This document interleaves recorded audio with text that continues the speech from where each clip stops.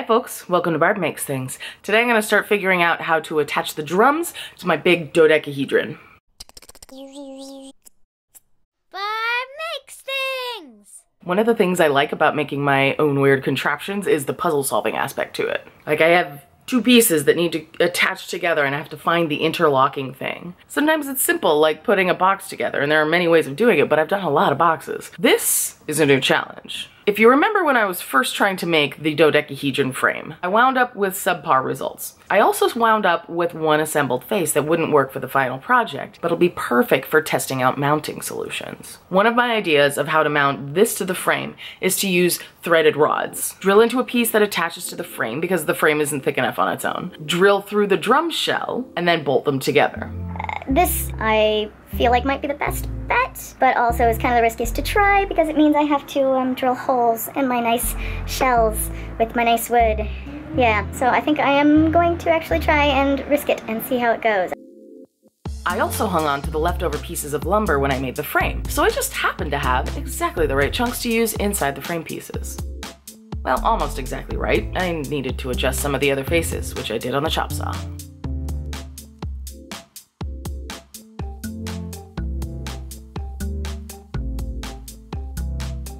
I got pronged T-nuts, which are internally threaded things that you can hammer into a pre-drilled hole and then screw in a bolt.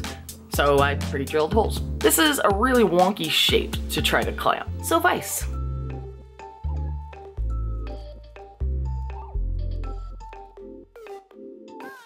But then hammering in the vise didn't go so well.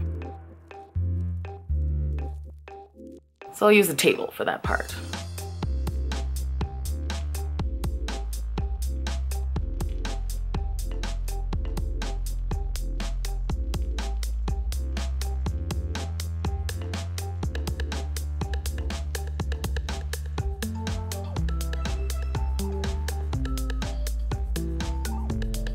In the last fails video, there was a spot where I showed an instance of blowout. When you don't put something behind a piece of wood, you drill through, the opposite side gets just all kinds of messy. I don't want to do that to my nice frame. Just cut a few scrap pieces that I'm going to clamp on the back side of it.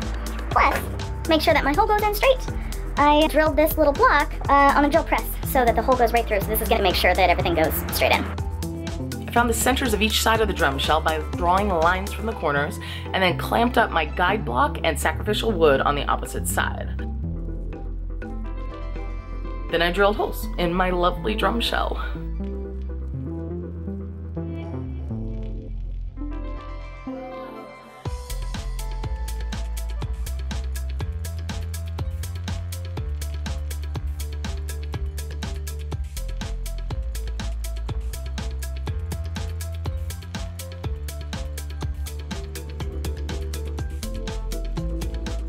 I attached the blocks and bolts to the drum shell first, and then figured out exactly where they needed to go on the frame.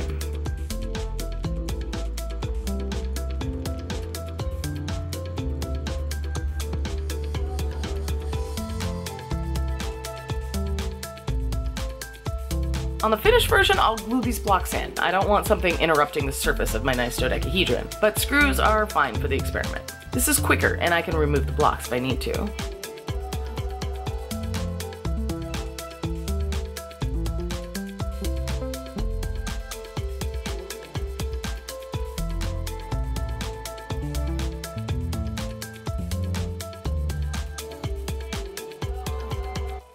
A problem that I'm seeing with this method is that it's not going to be easy to get everything properly lined up when I attach another drum shell to an adjacent side, because the blocks and T-nuts and holes have to be in just the right spot to fit. That's 5 points that have to be exact on a frame that is close but not like machine measured perfect. I'm feeling like I can find a better solution for putting these puzzle pieces together. So this wasn't a failure, it was an experiment and a learning experience. I'm thinking for the next attempt 2 bolts on only one side of the drum shell. 5 I think is overkill, and I can be much more precise about the measurement of just 2 points. I also want to try to attach to the rim part because I need to redesign this anyway so I can make it to accommodate that. So next time I'll experiment with some of these things. If you liked this video, share it with a friend.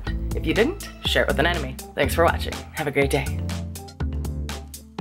Make sure to take a look at some of my other builds and how-tos. There are a lot of them. Don't forget to subscribe, and if you click the little bell, you'll be notified whenever I upload a new video.